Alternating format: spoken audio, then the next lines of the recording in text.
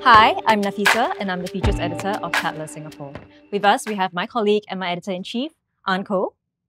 And we also have three of the most successful tech guys in Singapore who also happens to be our November cover stars. So we have Lai Chang Wen, who is the CEO and co-founder of Ninja Van. And Ninja Van is Southeast Asia's fastest growing logistics solution company.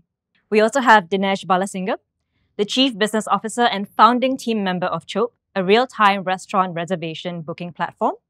And we also have Darius Cheung, Group CEO and co-founder of 99 Group, a leading real estate tech company that operates 99 Co, the largest property portal in Singapore and Indonesia. To walk everyone through this session today, we're going to do it in two parts. The first one will be about your entrepreneurial struggles, your paths, and why you decided to start your businesses in the first place. And the second take will be about the tech industry as a whole and how recent tech movements have impacted your companies. Maybe we can start with an introduction about each of you. Perhaps, Dinesh, you can tell us what made you want to join Chope in the first place? Because I understand that you were pretty young. You were 22 or 23? Yeah. Well, to be honest, I didn't think too much about it back then. In school, I sort of, towards the end, struggled a little bit with the typical sort of learning styles. Yeah. And before going to university, I thought I wanted to get hands-on with something. The opportunity presented itself, and I was really working with a lot of great individuals, a lot of whom were older than me, a lot of whom had gone to college, had gone to Stanford and Harvard and all these amazing schools. And I thought, what better way than to learn from them? Yep. And so it was an easy decision at that time. I don't think I thought too much about it, like I said, and just never looked back from there. So a fun fact is that Dinesh actually, he kind of gave up his position in uni and he never actually went. And for him to go this far, I think it's really a success story. Oh, wow, that's damn brave. Yeah. See, they say brave. The truth is, I was just telling her this, I didn't even think about it back then because you're 22 and I had the opportunity. Look, it is a privilege to be able to say that I can afford to fail on this entrepreneurship journey because I had my parents who I know I could rely on at the end of the day. And it wasn't that I was providing for a family or had all these big responsibilities, so I could afford to take that risk. But again, back then, it just didn't seem like a risk. It was like, this feels right, so just gonna go for it. Now, if you ask me to do it 13 years later, looking back at it, I think, I would do it all again. So you would advise your younger self to do the same thing again? 100%. Would you let your kids drop out? I would, I would, That's a real testament. Yeah. My co-founder did the same. Every year, he's looking at MBAs. It's like, I feel a bit in that. I feel like I kind of need to get there. I need something, but...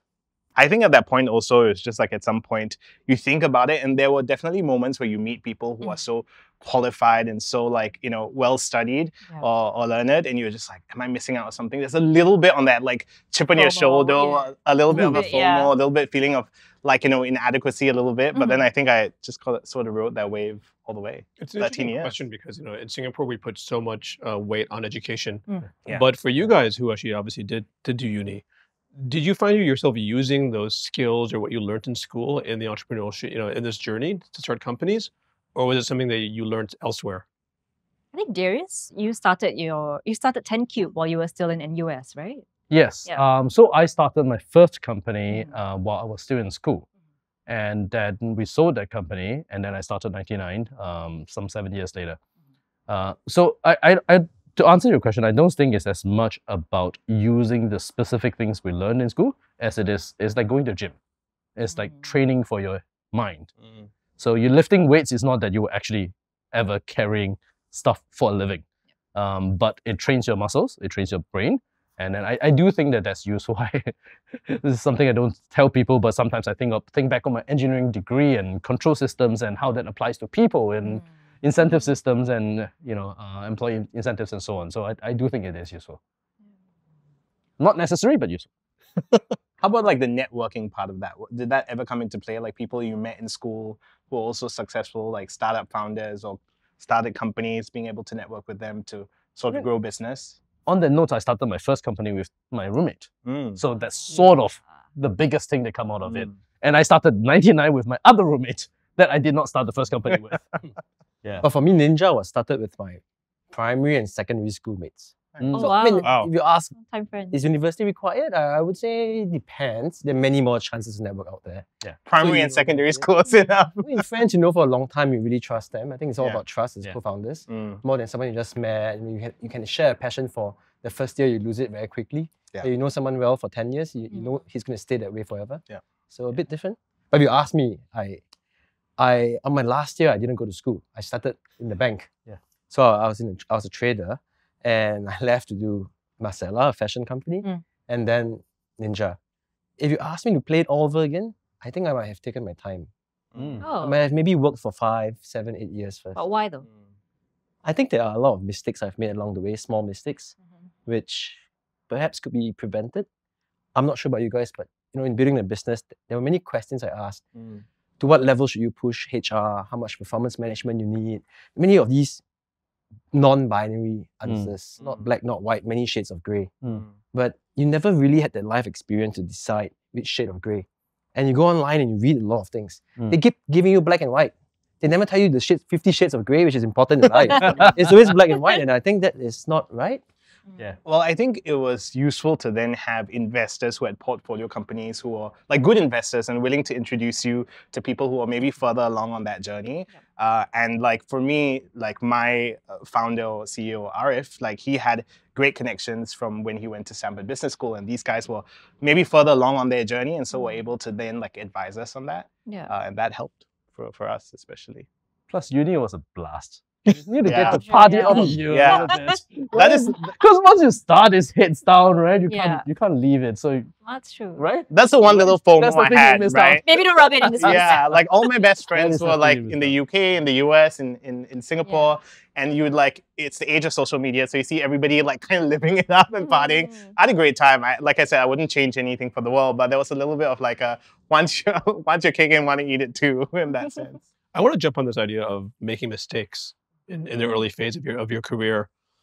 So, I mean, what were some of, for you, the biggest mistakes that you felt you made, and how have you corrected those in the journey so far? I think it's easy to jump into a startup, having a very startup founder mindset, very rah-rah. And then you start to drive a very obvious divide between who founded the company and who are the professionals. And it takes a lot of effort to unwind that divide. It takes a lot of effort to professionalize it, or making people feel that professionals also have a vested interest in the company. And that transition is by no means easy. And I think if you started off with a group of founders, maybe, or a group of early employees, and you drove home that culture too hard, it becomes something which is almost irreparable. It's very difficult to unwind that mistake. And I think we caught that early enough, but it still cost us a lot of problems. And that mindset never fully goes away. So I think it really depends what you're starting a business for. Is it a family business? Is it something which you want to professionalize? And understanding that gives you a very different starting point, which allows it to transition in a more organic manner after that. So you, to this day, you still have to actively and consciously kind of step back away from that mindset? 100%. The mindset of founders versus professionals, professionals feeling that founders are overly entitled, founders believing that professionals do not care. I think these are all wrong mindsets, but it all stems from this initial founder startup hype vibe kind of mentality. I mean, I wish I started a company like WhatsApp. 10 people worth 10 billion, fantastic. But if it's not going to be the case, you have a real organization, and how does the organization look? I think that's important. I think similarly on the people side of things, when it comes to scaling your business, going from 1 to 10 employees and 10 to 100 is very different. And I think that the idea then of what works for your company and sort of your culture that you've built, and like you said, sometimes bringing professionals from the outside can be game-changing in a very positive way. Sometimes like pulling someone who's used to running a company that has 1,000 employees and bringing them into a company that has 50, there's a lot of clashes there, for better or for worse. And so I think like knowing when you're ready to really try to professionalize the organization and not trying to kind of get ahead of yourself. So, the people and the culture fit, I think it was something that over time we've learned what are the right type of people for us, and what kind of people, like maybe they are extremely intelligent, extremely capable, but just maybe not the right fit for where the company was at that time. Yeah, I think for me, in a similar vein, but slightly different, would be, I think we started with some imposter syndrome, and that leads to many things.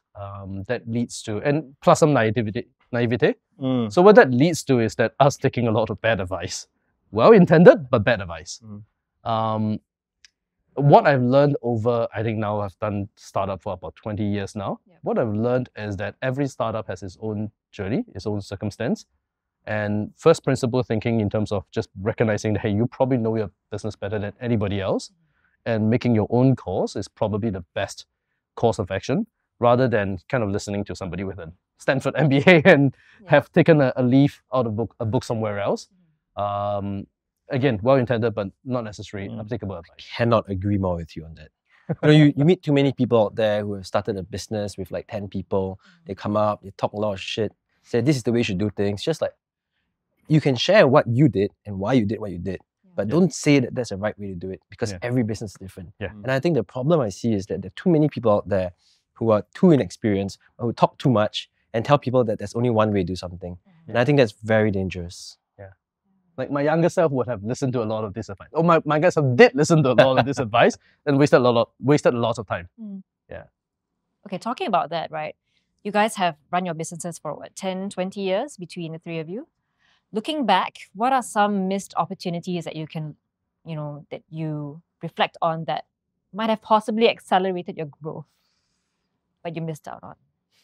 To be honest, you never really know, right? Like, when I look back at some things and say, would we have taken path A or B? And we took B. And even at that time when we took path B, we expected a certain outcome, which didn't happen.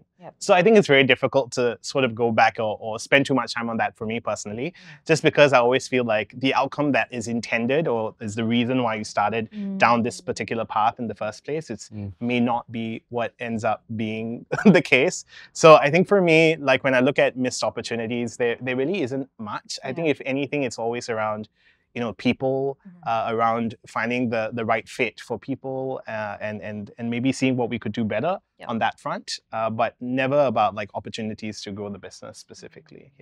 Well, for me, I do have regrets though. I love the honesty. Spill it. Well, I mean, think about it. We were faced with e-commerce, booming market, and super high growth. And I think the decision made there and then is let's focus firmly on that. And I must say that decision has its pros and cons. So during that segment, a lot of investors, a lot of people in the market were saying, why don't you look at the gig economy? Why don't you hire drivers for one parcel at a time, so on and so forth? And I think we were very resistant against that. At that point in time, our thinking was it's more important to focus on how you build a scalable, sustainable workforce than one which is a sharing economy and keeps moving around. Didn't believe much in that. In retrospect, I think that was the right decision. If not, the entire company would be extremely unstable, and we might never get the quality or the scale we have. However, that focus on e-commerce led us to focus only on e-commerce. And that, I think, is a mistake. Because the business we built, we have about 70,000 drivers out there. Why did we allow all 70,000 drivers to focus on delivering e-commerce? There are so many other things to deliver. Delivering bags, delivering items to retail. We deliver all of the Faber-Castell pens all over Malaysia. We deliver P&G goods all over Philippines. We deliver pastries, frozen pastries all over Greater Jakarta. There were so many more things we could have done. But it took us too long because we were too enamored by e-commerce. So I feel like that's one of my potentially biggest regrets out there. But do you think if you went like wider and did all those different things, it would be maybe harmful, if not in terms of focus? I think the idea at times that one can only do one thing at one time well and focus is a huge fallacy. If you are required to do your core business well and at the same time spend a sufficient amount of effort diversifying out of it, I think that's imperative that you have to do that. And to say that you have to choose one or the other is, I think it's a very dangerous way of thinking. As opposed to not going down the sharing economy. That wasn't about balancing, right? That was about not following a fad. It's one thing to not follow a fad. It's another thing to say that I can only focus on one thing at one time and do that. I think that's dangerous, perhaps. And you recently started the cold chain. We started about a year ago. And if you ask me, that is 5 years too late. My experience is kind of the opposite, which I think comes down to the lesson learned is how do you define your core? What is the core? So for us, we probably tried too many different things and got distracted. And I think every time in our history, we have look at something that, okay, this works, can we do more of it? That has always had a good outcome. And when we say that looks interesting, let's explore because it's adjacent to what we do. Things that are related to property, but not necessarily our core strength, like mortgages and stuff like that. And that never worked out all that quite well. So I think it really comes back down to, for us, my lesson learned is, defining the core. Our core is really, how do we build the marketplace that consumers want to look for properties? And what does that entail? Everything that entails is core. Everything that does not entail is not core. Probably that's my biggest lesson learned, or regret. So together, it's a plethora of lessons, which are a bit different, but no single one is correct. Two sides of the same coin, right? Yeah. Maybe you could also let us know how your companies have evolved over the past 10 years. Maybe we could start with you, Darius. How we've massive evolved. growth, right, for you guys? Yeah, we have. 99? We definitely have evolved a lot over 10 years, right?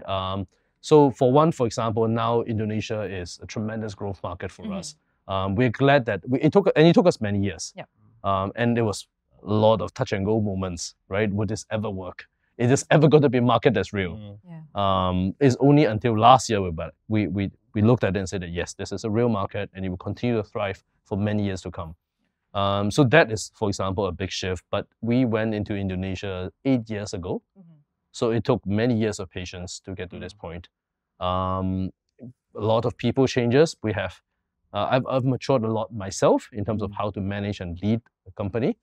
And recognize when you need to do some intentional redesign of organizations. Like, for example, we redesigned our engineering team recently and it's worked out really well. So a lot of changes I don't think I can really simplify into a simple answer, I suppose. Yeah.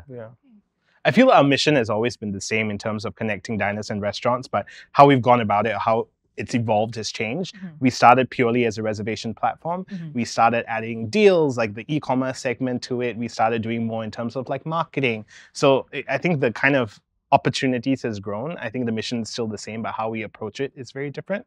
I think in terms of like markets and what we've learned, and through that has also changed. When we first went into our second market, which was Hong Kong, we thought, okay, what's best about the Singapore model, sort of copy it and sort of paste it. I think it's evolved. The thinking has evolved a lot in terms of the localization of it all, in terms of being patient. Like you said, we have also gone into markets like Indonesia. I think it was 2014 we went into Indonesia. We're only seeing the results in these last 2 or 3 years. If we had pulled out way before, we might not ever have seen that. So I think like being patient about those things. I think the idea also of a little bit of the imposter syndrome, right? For me, I can only speak for myself because I was 22 and a little bit when I started. Everybody around me, I was very excited to learn from, but they all had these amazing degrees and all this pedigree that I didn't. And I think at the beginning, I was like, okay, I'm going to put my head down and work really hard, and that worked out for me. But then feeling like you belong and then making decisions and trusting your instinct and trusting your gut. Like you guys said, there's so many like well-meaning people or people who have achieved so much, and you feel like, I got to take that advice. Oh, I got to do this. Trying to marry all those things together to come to like, what's this one final conclusion? So I think that the leaders I've seen of the organization, and even my middle management, which is probably the single thing I'm most proud of, to see how they've grown as individuals, how they've grown as people, how they've like sort of taken charge. And even sometimes when they move away from Chope and go start their own companies or work in different businesses and see them thrive, I think that is like, there's a sense of pride for me because, I know where they came from. I've seen how they've grown. So I think as a company, a lot of us have evolved as people. And I think it speaks to the way we conduct our business or the way we lead our teams now. You didn't leave me much to say. Ignoring the business, how we have evolved as an organization. We started off very scrappy, very hustler. We took pride in that. We realized that we had to professionalize. We went down a path of professionalism of sorts. Full goal structures, KPI cascades, a lot more structured. And now we're in the process of reversing that to some extent. Because I think you look at scale and you want to grow, and you think that the way to grow with scale is to professionalize and structure. Then after a while, you realize that, shit, we're losing too much of that soul, which kept us alive. Then you start pulling back a bit.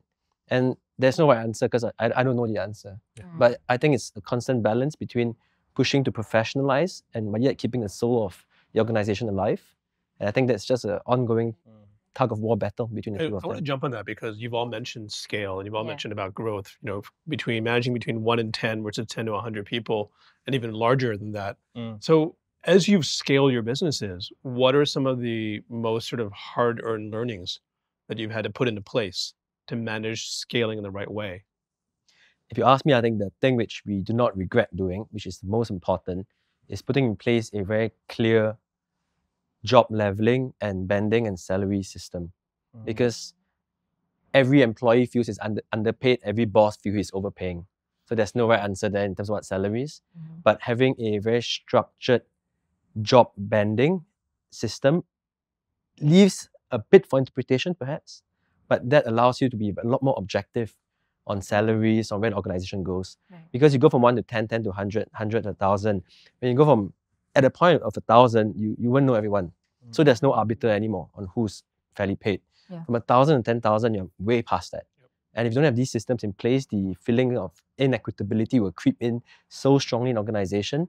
You have nepotism, you have favoritism, you have all of these creeping in, and eventually you might end up with a very political organization. So if you ask me, I think that is probably one of the things which I thought was useful in that scaling up process, which I wouldn't do without.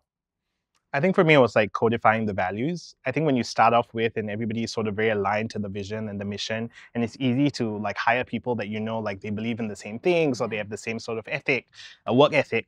And I think that like as you grow larger and larger, sometimes people like miss what makes the company special because they're not in on day one. They haven't seen like both the benefits and the struggle, so they don't feel personally attached to it.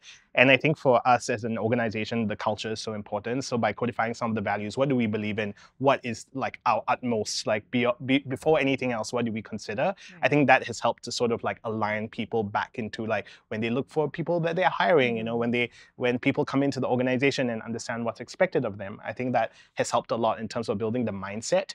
And then like what you said is true. There's so many of the like the nitty gritty to think about all the structure around it to make it work well and to make it a fine like tuned machine.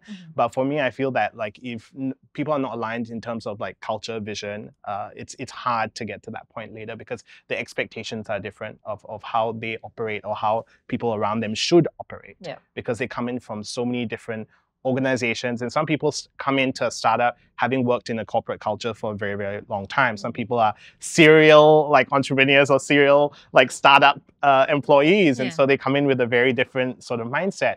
And so sort of aligning that has been very, very helpful in terms of the expectations for people coming. Just to add on to that, something interesting, the whole value system. I'm not saying that I don't agree with it. You cannot agree with it, by the way. It's okay. I got my values, it's there on the walls and everything. But one of my mid-level employees said something which still resonates with me today. She said, you can put the values on the wall, but are you resolute and firm in dealing with senior management who may not represent those values? You have to enforce it. You have to enforce 100%. it. But it's a lot harder than it sounds. Because a bit, if they're lacking that a bit, you get a lot of culture dilution. And the moment the more junior employees see that the senior guys are not embodying those values, whatever's on the wall is just wallpaper. It makes it worse, actually. It makes it worse. That's why I think it's so important. Like, if you have that in place, you need to be so strict about this. Like, you know, you talk about being decisive about things, and I think that's the one thing where when it comes to that, being decisive and knowing that, and sometimes it hurts, by the way, to let people go because maybe they have a specific technical skill set, but like it, you know, the problems that it brings to the rest of the organization later, it's not worth it. Easier said than done, though, and very difficult. For me, I think the lesson learned, I would say, is kind of a bit orthogonal, is that we're now about 600 people. We have maybe about 30,000 customers. I find that individuals still matters. It is still the individual that actually drives outcomes. When we look at whether to go into a new market or new business unit to acquire a company, it's not strategy, it's not market, it's not synergies, it's not any of this kind of MBA paper you can do. It is, do we have the right guy? That actually is what, in the end, when I look back, what made the difference on what worked and what didn't work. So that would be, I always underestimated that, I think, coming out, because it's like, oh, it makes sense, so it should work. But if you don't have the right person, it doesn't matter how much sense it makes. The challenge there is, this is the right person, I completely agree, you need the right person, but in doing this job scope, then another guy who's also the right person for another job scope, they start fighting over who gets paid more. So your banding is still important. It's important, right? Still important. They start fighting over who's more valuable, then you go like, oh my god, you're both important, but please, give me some objectivity to how you should be remunerated. So speaking of people, I wanted to ask, because one thing I admire about your companies is you're all co-founders. And a lot of companies get derailed because of issues between founders. So for your own experiences, how have you managed to maintain great relationships between your various co-founders, and how do you separate, who does what, and how did you come to this sort of happy sort of marriage? First and foremost, I think it's important to know your co-founder. It's not about just sharing a passion for a certain industry or expertise. It is understanding why they are in this and what do they want out of it. I think that's key. Second is I run on 3 very clear rules, which should diffuse all fights to a large degree. The first for me is, if anyone's unhappy about something I did, for example, the first question I ask is, do you think I did it for selfish reasons personally? 2 is, if you're unhappy for what I'm doing to you or what something I decided on, the question then is, am I being unfair to you in a negative way? And the third is, do you actually believe that I think this is good for the company? I think once you can agree to all 3, then it is in a very uncertain, who's to say who's right, who's wrong. But then it becomes a discussion. It is not a blame game. But the moment you let it devolve into a blame game where you start casting suspicion that you're doing it for selfish reasons, or that you're pushing me out, or that you have another agenda altogether, then I think this creates a lot of tensions between co-founders. So I follow these 3 rules, and I think most times we resolve everything amicably. I mean, you can't walk away happy all the time, but at least there's no significant displeasure between co-founders.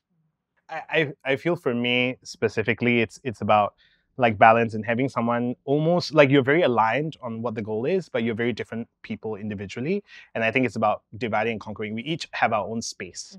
And for me, I focus on the people and a little bit on the growing the day-to-day business. So a lot of those, like the people decisions come down to me, where with my founder or co-founder, in this case, Arif, like he's very focused on strategy. He's very focused on like elements of which markets we should go in, the growth side of things. So I think that we both, is very important decisions for both of us to make together.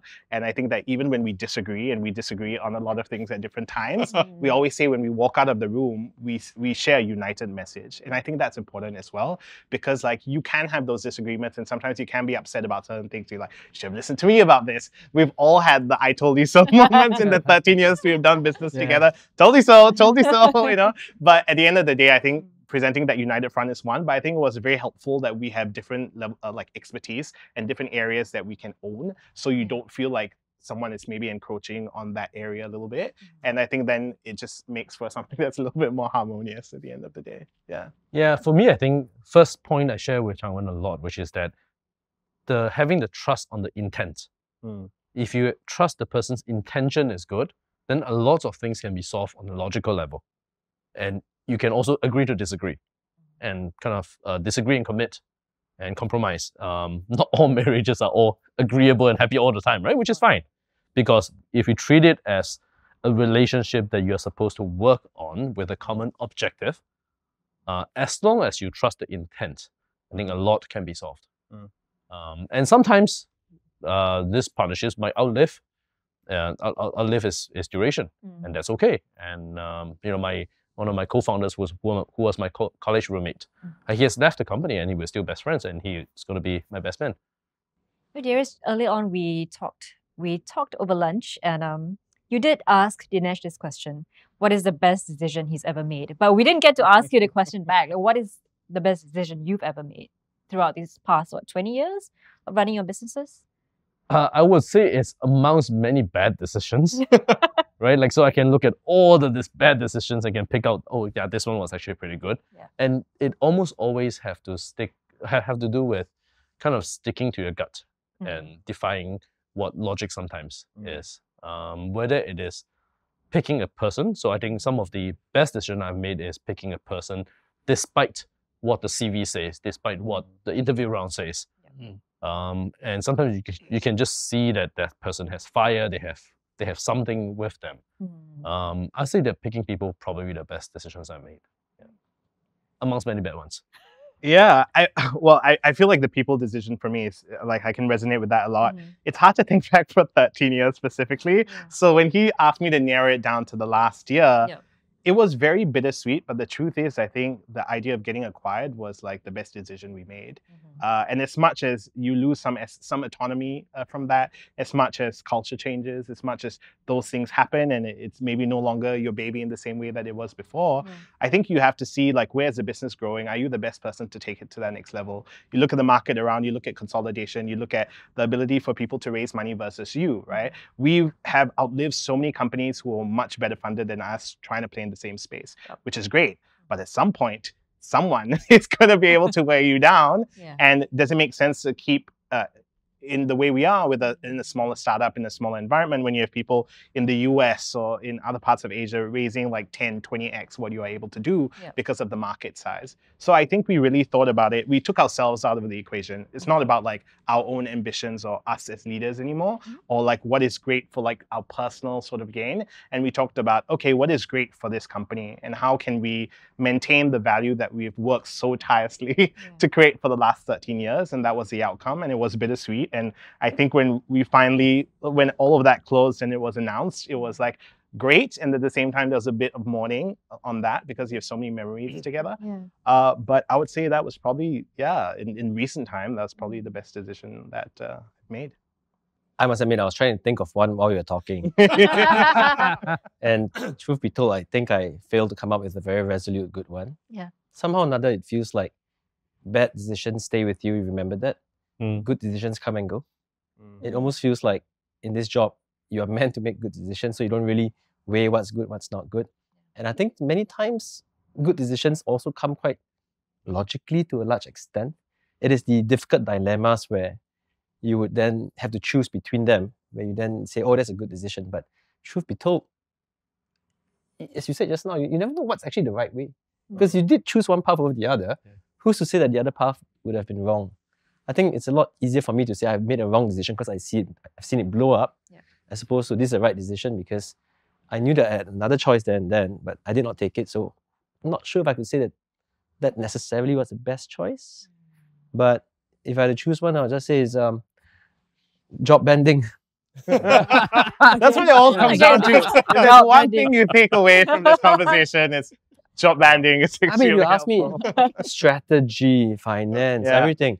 You can logically go through many different things and you can come to an agreement of sorts. One thing you cannot agree to disagree on is someone's salary. It's the best decision then for you to stay in this business and keep investing your time growing this business. Yeah, no, that I think is quite clear to me. It's not a good decision. I think it's a natural decision. What is, as I always say, the hardest thing to do not is... always natural. To some. No, but I think that's being very self-aware. Like, if I know that at this level of the company, I look around and I see others who are able to perform at much higher levels, then I think maybe I should step away because I would rather my shares be worth money than for me to be in a position which is worthless. So I think that I think I have no problem being quite self-aware on what to give up, what not to give up. So I think at the moment it's still okay, but well, let's see. We'll check back in 5 Check back in 5 years. But that's one of the hardest things, I think. I've seen a lot of founders who have clung to that CEO role versus stepping back and maybe taking a chairman role because they've resolutely believe they can do it better than, say, a professional sort of that they bring in or someone else in the company. And that can be very dangerous. Well, I think the best way to hold a mirror to yourself all the time, I think the first thing you do, professionalize and surround yourself with professionals of sorts, co-founders and professionals. Second, tell your board that you are always open to their opinion on that. And when the board, look, it's one thing to tell the board that and surround yourself with all of your good friends because the board will never dare to kick you out because you will pull the entire organization out. It is one thing to not tell the board that but professionalize because the professionals may not tell you that either. But once you do that on above you and below you, I think you lend yourself the space in which people can be very honest with you. And it's up to you if you want to take your honest feedback or not.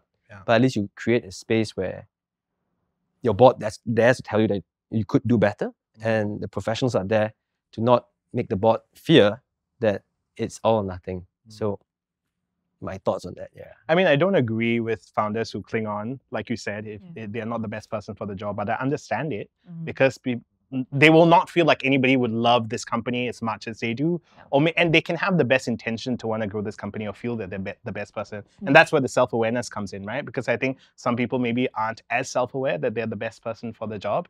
And so they continue doing it because they truly feel that way. And then it may not always end up in the best outcome. Sometimes it does, sometimes it doesn't.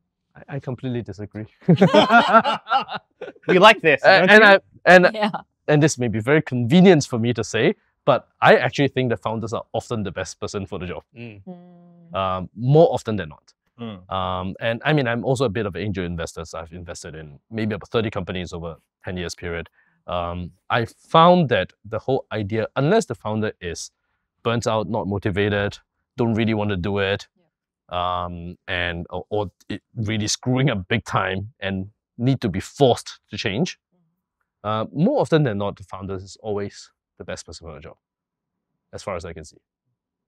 Man, I don't disagree with you right at the moment. At the moment, I'm just giving. I mean, the right thing for us to say is that maybe somebody is better for the job, so we'll be happy to give up. No. Say only ma. I believe. But you mentioned founder burnout. And one of the topics that comes up a lot, especially in our Gen T conversations at Tatler, is mental wellness and mental health for founders. And that's something that Taiwan, would you like to discuss? Are you okay? No one has asked him. Strawberry term. Yeah. What on earth Seems is like it. Mental Go. wellness. It's a fallacy. Balance is important in this world. So, wellness is important to a certain extent. Is this the PR answer? And give us the real juice. Look, I think there are times when it gets really tough, right? There's no space and time for mental wellness. Mental wellness is what you find in yourself. It's the grit and the determination. And you just have to learn to dampen your amplitudes of emotions. You have to learn to be very objective. You have to learn to be merciless, emotionless. If you ask me, you have to get there. If you get too easily affected, then I think you make a lot of wrong decisions. That said, I think mental wellness helps you deal with the extremities of your emotions. But your own ability to control your extremities, that is, in my opinion, a lot on what you need to work on yourself. So I'm not saying that mental wellness is wrong. You still need that. But if you cannot control your emotions, you will spend 80% of your life in a mental wellness room. But that should not be the case, because you should be working. You need to control your emotions first. Then maybe some mental wellness can help you on the off, in the rare case that you lose it. My thoughts. Definitely not. Clearly, Chang Wen doesn't want to be cancelled. Yeah. No, but I'm with him. I think there is a difference between trying to build infrastructure to help you stay well, and like for me, my wife is a big part of it, right? And that's the person I talk to at night about our problems, and that helps a lot. But it's a very different thing to say that, well, you know, I'm burned out, mental wellness is important, take time off, and so on, right? Like, I think back in the days, I don't think that was an option at all, right? I think when we first started, we were never told when mental wellness is an option to consider, or is a factor to be considered. It's like you're in it. Because I think go deal or die. Taking time off doesn't necessarily solve the problems that you're dealing with. Yeah. So I think like having a support system, I mean, that is a form of mental wellness, right? So making sure that there are people you can talk to who can relate to what you do. So it's divorced from the idea of like, oh, I should work less or I should do this less. But I think it's more about the idea of like, okay, who can I speak to, or are there opportunities or tools around me to help me overcome this, as opposed to try to divorce those two things from each other. Coaches and so on. Like, I agree with all of those things. But it's a very different thing to say that wellness is something that you need to build into part of the agenda. I don't think that's saying that right. Maybe I'll get cancelled. But would you agree that the founder's journey is sometimes lonely? Or is it something because you guys have co-founders, you have the support systems built in?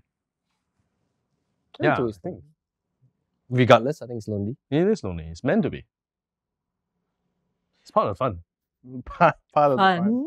I think it's important to have, like I said, co-founders help because they sort of understand and they are also making decisions on that level. I think sometimes I'm very fortunate, like the teams below me are very supportive, but they will also never fully understand the extent of what you're going through. It's almost like like maybe a parent and a child, where the child sees the trouble that's happening, but they don't understand sometimes how difficult it is to be sitting in that room making those decisions. I don't think that, like when decisions are made right, people celebrate you, and when they don't, and then, other things happen. And I think that the pressure of being in that situation, whether you make the right move or the wrong move, like even just being there and having that weight on your shoulders, I think it's something that sometimes people won't fully relate to, even if they want to, right? Even if they want to be there for you. I think it's hard for them to relate because they're not in that same position as you are. Yeah. How do you though deal with your own? I mean, I'm fortunate, like I said, like, I have a founder who's amazing, and I can speak to him about anything, and then that helps. And I think then, in different circumstances, you just have to know that, okay, if no one else can relate to you in this moment, and then you just have to be like, okay, but if you think about it, if you truly believe in the decisions that you're making, and then you just have to be sort of okay with that. For me, faith is important to me, so that's something that I turn to as well. It helps keep me balanced. So yeah. Let's move the conversation a little to the big picture. I'm sorry, to the big picture about tech in general. Okay. What broad macro trends have each of you seen in the tech landscape, perhaps in the last 5 years, and how is it impacting your businesses? The buzzword is AI, I guess, right? Right. That's what everybody talks about. I think the idea of that is exciting, a little bit scary. I think the pace in which, like, you're meant to think of adopting it, and if you don't, you're left behind, is a little bit of a gray area for me. I think all these things are meant to help move things along faster, be more efficient, as opposed to necessarily replacing people. I think that's like the big conversation of, will it replace this? Will it replace that? And I think that in a business like ours, when we're dealing in dining and the service industry, and you think about things like robots and self-serve and all of that, I think, yes, to some extent it can help move things along faster, but you lose that touch, right? The human touch. You go out to have like a social occasion, you want to be in that sort of environment, you want to be sort of have that. Bad service can ruin a great meal, and good service can make you want to come back again and again and again. And I think that the idea of, like, robots and doing all this, well-intentioned, but is the desired outcome the same? So the same for our business in terms of thinking about using AI to sort of replace people, or like writers, content. You guys are in that space, right? The idea that tomorrow you can teach someone to do something or teach a machine, and yes, I'm sure there are a lot of great things they can do, but then you still need to have someone who's looking over all of that and making sure it's in the right direction of what you want to do. So I think the idea of a lot of these trends, and some of them come and go, I think AI is one that's going to stay for a while. And I think because it is useful, it is important, it has a lot of impact. I think we have to look at those things and say, first of all, don't latch onto it just because you feel everybody else is latching onto it. I think that's important. But I think it's thinking about it in the context of your business, and to see which parts do you feel it's necessary for and can help move things along better and make life better for you, and which parts you're just like, okay, you know what, I think as much as people are banking on it now, and we've seen many trends come and go, maybe it's not the right move for my business. So I think sometimes you have to be like brave enough to say that, and to see how it affects your business, if it works. Macro, right? Yeah. He spoke about the macro. Yes. In general, I think most people are thinking that way. Not with so much enlightenment. Yeah. Okay. But I think in a lot of other businesses, I think what's important is a pragmatism towards tech. I think that is also coming up. There is that enthusiasm on AI and what that could hold. But I think the flip side is a lot more companies are becoming a lot more pragmatic on technology. That technology is not the be-all and all. A poorly run business will not get saved by tech. A business with shit customer service will not do better if the website is fancy. So I think people are becoming a lot more pragmatic on how much value tech can add, and dialing back to the right amount of tech and the right amount of focus towards the people, towards the customer experience, more than just the technology per se. And I think we are one of them, where we understand that technology is important at different aspects, but in some of our initiatives, the people, the strategy, the right person is way more important than any technology you can throw. And I guess that is the other macro trend we're seeing. The reality is the majority of businesses or tech businesses in Southeast Asia are still tech-enabled. It is not pure tech. You're not like Jira or building real tech tools. It's a bit different. So I think we need to temper ourselves and not get too caught up with what we see happening in Silicon Valley and taking all that and just replicating it here. Because then you build very bad habits per se, I believe. And different markets, right? Like, I mean, you're in Indonesia as well. I mean, like some people try to adopt tech in a big way and then they realize actually because there's so much labor and opportunity there, actually that is the best cost and it actually works better than some of the tech enablement that they do. So, you know, it's really what works best for that market, for that company, as opposed to just thinking, okay, everybody should adopt this. Okay, great, let's move forward with that. Yeah. For me, I really like the last 2 years actually, because I think tech was sexy for a while, and then tech was not sexy, and then that's the macro. But not sexy is great. And I think, like what Chang was saying, right? What people are not paying attention to is the very large established businesses. They're slowly moving in terms of the adoption of tech and how that's changing and how that actually how the real progress is actually made with those things and not the sexy, noisy things. Neither is it so pessimistic and it's completely unsexy now. The real progress is made by this step-by-step movement forward. I gave, now that you're part of Grab, one of your competitors in Indonesia, for example, Bluebird, right? I was just with one of the senior people there, and they were doing amazing things in terms of the back end depot, how they do inventory for their repair parts and so on, and making that efficient, right? And that's something that is, and this is why Bluebird in Indonesia is still more reliable than Grab. As a car, as a vehicle, right? Like you can talk about right-handing all you want, but Bluebird is reliable, right? So good to know. Those basic things continue to move forward in a very unsexy, nobody paying attention to it. That's the macro thing that I'm very interested in. Yeah, I think if you ask me, the last 10 years, the model of dangling sexy tech and humongous incentives came together to distort the perception of the value tech can bring. And I think that is something which a lot of founders are paying for. We've seen lofty valuations raise tons of money, killed each other fighting the market. Nobody won. The only people who have won are the consumers. But VCs lost, private equity lost, investors lost, founders lost, employees lost, everyone lost. Because everyone was overly enamored with the idea of tech. And I think that is changing. And I think we're very supportive of rationalizing and being a lot more pragmatic on that aspect. So what is the funding landscape today like vis-a-vis when you guys were first starting out? AI only now. Do you know it's easier to raise money with a PowerPoint presentation than it is to raise money on the company that's actually working and successful?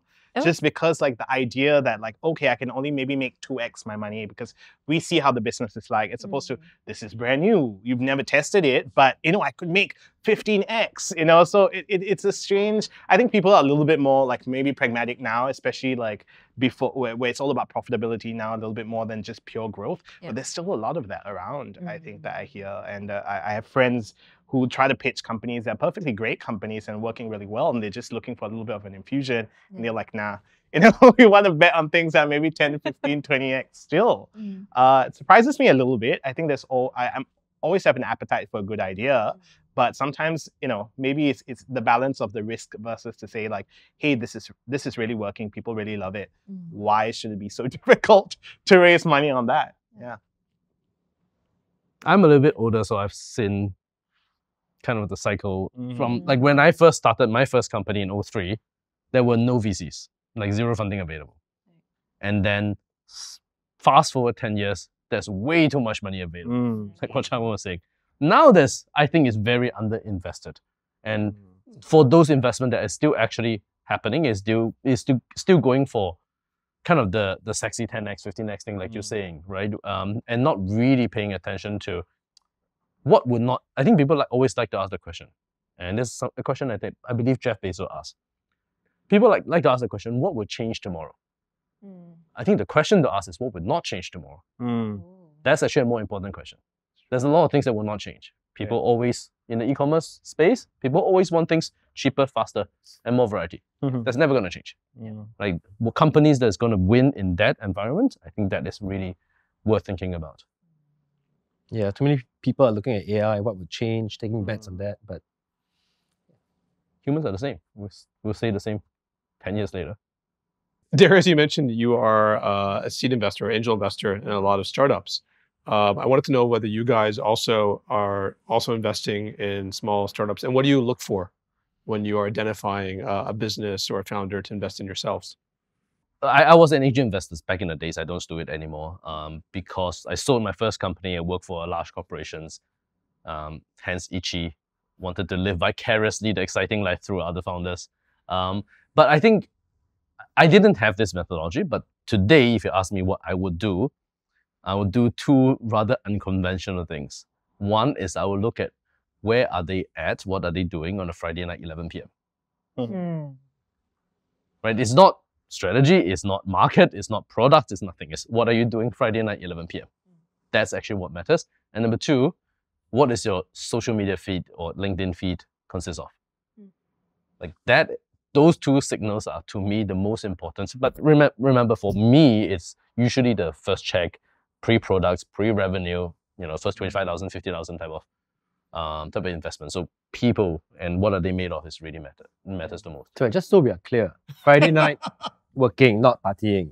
Social media, more subtle, not loud and ready, right? Just making sure that, because you said that's why you got 4, but depends on the business. If you're a KOL marketing platform, maybe you should be partying, it should be loud and how your ability to blend so those you use things. that to assess character, then from there you see if that character fits that business model. Yeah, but by and large, I would say that It's yes, more- working and not partying is probably the what I'm looking for. Yeah. Not in bed asleep at 11 o'clock. Mental wellness, I tell you. Sleep's important. I can Hey, mental wellness, 6 p.m. Don't call me. Okay, bye. Okay, Friday 11 p.m. If they're working and they're younger, sure. If they're like in their 50s, go to bed. Go to bed. You need to recharge. No problem. Good for you. Just don't take my money. Oof, harsh. Look, people at the end of the day are the cornerstone of any business, and I think when he's talked about like founders most of the time being the best person to run the company, then it's important to look at the founders. I agree with that. I haven't had the privilege of investing myself in terms of financially, but time-wise, definitely. I think the one thing I look for also in the people is that they are pragmatic. They don't have delusions of grandeur. Sometimes people look at stuff and they're like, we want to raise this money or we want this valuation. I'm like, okay, what are you going to do with the money? And they're like, they're like, they can't answer you. So I think being like pragmatic about what you're trying to do and being very clear about the problem you're trying to solve. I think sometimes people go into building companies or starting companies because it's cool or because they see other people do that, but maybe it's not necessarily for them, and that's fine too. And so I think like understanding the intention behind it, understanding the problem they're trying to solve, understanding like, what makes them tick, like really it's about the person. I think that part is there, and then making sure that the right sort of support system or people around them to enable them to continue. It's important, yeah. To be frank, I haven't done many angel investments. The few I done, I've known them for a long time, so I think there's enough trust out there that business is a lot of luck. But if there's certain character traits which could make you a bit luckier than others, then sure, I think it's worth a bet. And I think I agree with what you said, no need to repeat that. But sometimes I also worry that I'm putting a mirror to myself and I want to invest in people who are more like me than not. But I think there are many other character traits which could be successful. So I am also a bit uneasy at times because I don't think it's necessarily true that I should invest or people who are like me will be successful. I think there are many other archetypes out there. So because of that, usually no conviction to do anything. Okay, I want to thank you guys for spending your time with us. This has been a great conversation. Thank you. We're going to end in a few minutes, but before we do, and I'm sure you get asked this all the time, I just want to ask you if you have any parting words for a young founder who will be coming to you and saying, is there any advice? Is there one thing you can tell me as I start my journey? He's hoping we start talking. So He looks like he's Okay, about to say fine. something. If you ask me, I'll just stick to what I said. If you're a young person coming to me for advice on whether you should leave your job and start a new business, my first piece of advice is this opportunity going to go away? And are you certain it is really so unique? There are few businesses out there which are that unique. The second would be, if the answers to the first questions are that it's okay, you have time, I would say take another 5 years. Don't work for money, work for experience. Work under people whom you can learn a lot from. And you have another 30 years after that to your own business. So don't rush it. Yeah, I largely agree with that. I think if you have to be very passionate about the problem you're trying to solve. I think a lot of times people look for problems to solve without feeling that it's something that they really want to. Because if you have that level of conviction, then you're going to have, for the most part, what it takes to try to focus on that. And then I think it's about surrounding yourself with the right people. Like I said, when I started, I was young. If I did this alone, I don't think I would have been able to do it in that way. I had people who had great job experience, had gone to different schools. And so all of that came together very, very nicely. So I think if you're going to start it, then you also have to pick the right people that you're going to start it with. I think it's sometimes hard to do it like on your own unless you feel you have the resources or the know-how. I think that is quite rare. So I think it's important to pick the right people around you. So I think that two things, understanding the problem you're trying to solve, feeling convicted about that, and then picking the right team or the right people to kickstart that journey with. Yeah. My advice would be, don't do it. Serious. I think the people, it's now become so sexy to start something. The bar is too low. If somebody, listened to my advice and still decided to do it, maybe he should do it. But by and large, don't do it. Thank you guys. Thank you so much. Thank you guys. Thank you so much. Thank you.